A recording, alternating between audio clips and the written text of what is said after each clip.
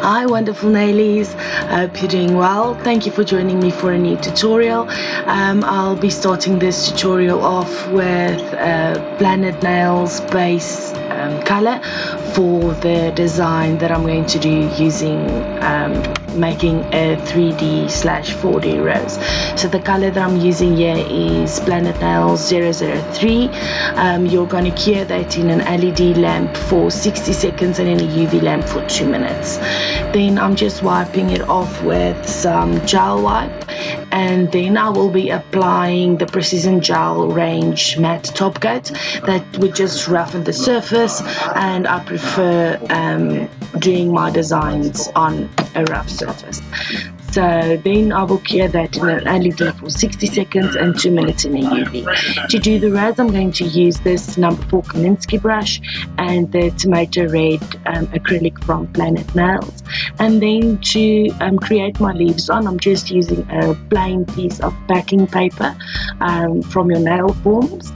And I will start off by making a straight line with my acrylic. And I'm working with dry beads, normal to dry beads, and that will also help the product to set a bit faster. As you get more advanced with this technique, you can start using the fast set powders from Planet Nails, but personally I prefer to use the normal powders. Then I will just, when my acrylic has almost become completely matte, I will roll up my line that I have created, and then that will form my centerpiece for my rose. To attach my centerpiece to my nail so I can start with the design, just picking up a wet bead of clear acrylic and then placing that centerpiece on it, but I'm having trouble picking it up again, so just taking tweezers and with slight pressure just pick it up and place it onto your wet bead. Then I will start creating my leaves one by one. I create multiple leaves at a time. I have done this a few times, but for starters I will recommend that you start with 1 to 2 leaves.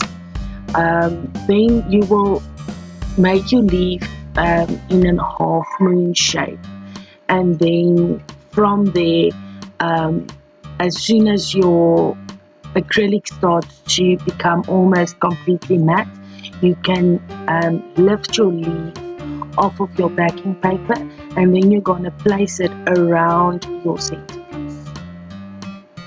The monomer on your brush will help the leaf stick to the centerpiece, so you do not need to add any clear acrylic or anything like that. I want to apologize for the harshness of my voice. I'm still a bit sick, but I really wanted to share this video with you guys. So if you have any questions or anything else you'd like to know, you can ask me in the comment section below.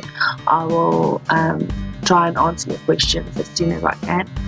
And then I will just keep on building leaves until I'm satisfied with the size of my rose and the details of my rose.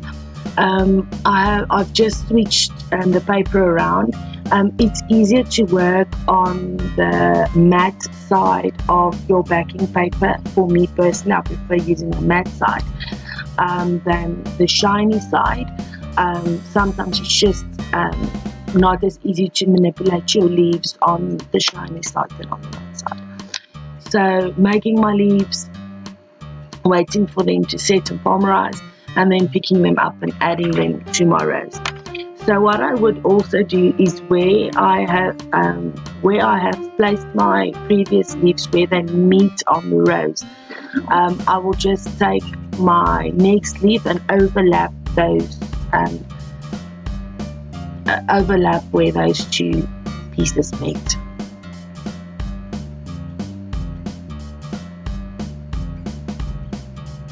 And then you just go on with your design, adding your leaves as you require.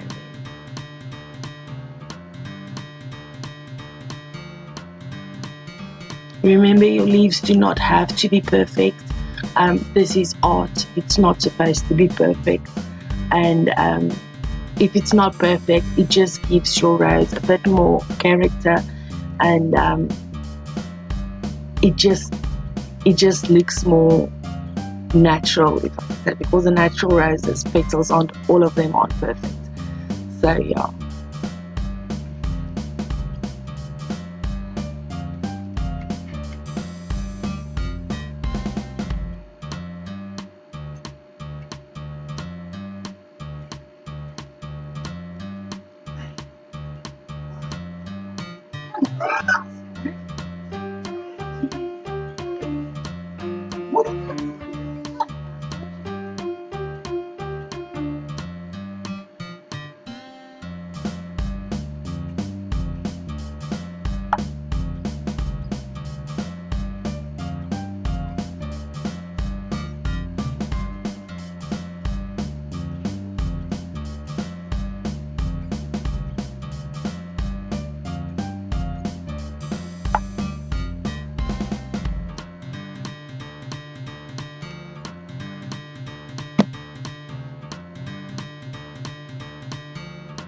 And as you need bigger leaves, you're gonna pick up bigger beads of acrylic to make your leaves bigger.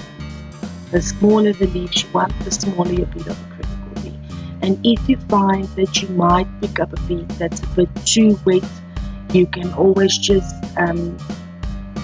strain it on a piece of the paper towel to remove any excess monomer, and then you can use it.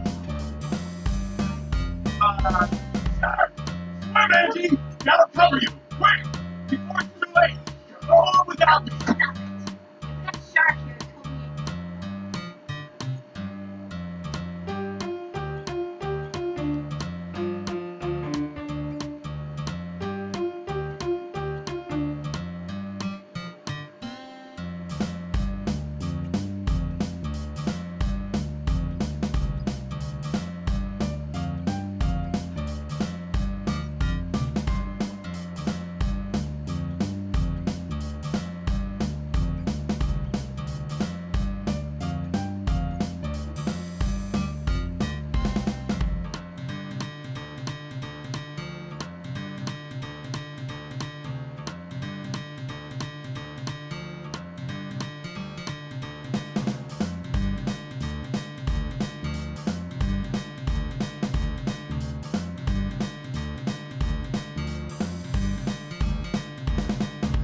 And when you feel that you're struggling to pick up your leaves, you can just wet your brush in a bit of monomer.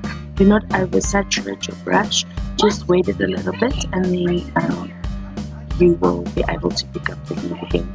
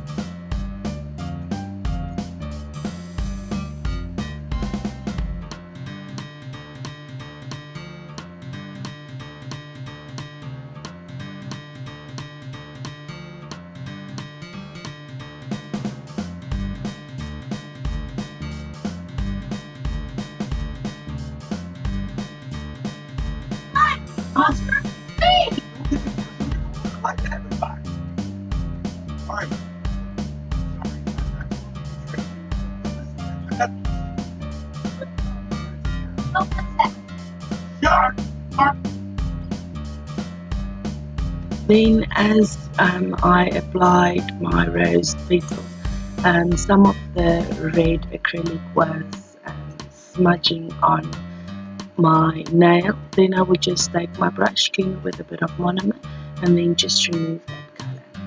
So I'm going to use plastic to apply some crystals as well.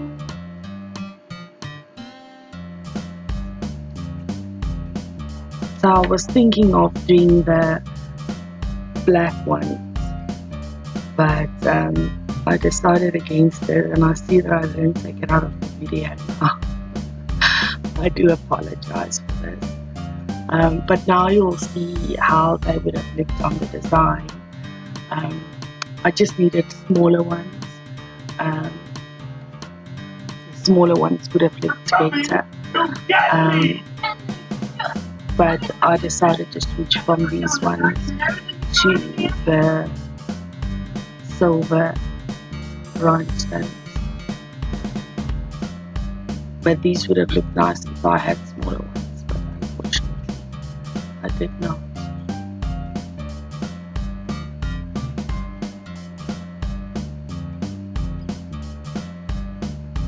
So yeah, I just took off the black ones, and I'm using elastic again to just stick down the rhinestones, and applying my elastic, and then I will apply my stones.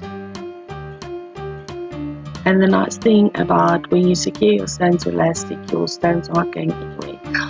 This is the rhinestone pen from Planet Nails that I'm using to pick up my stones. I'm in love with this. It picks up any size stone or rhinestone, crystal without any hassle. I just love this. I would recommend anyone to get one of these. They are amazing.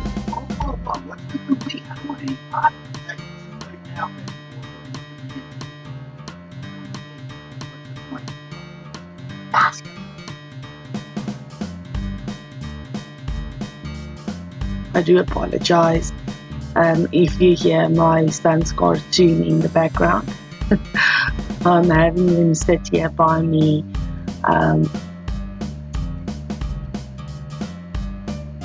doing my videos, so I can just have an eye on them as well.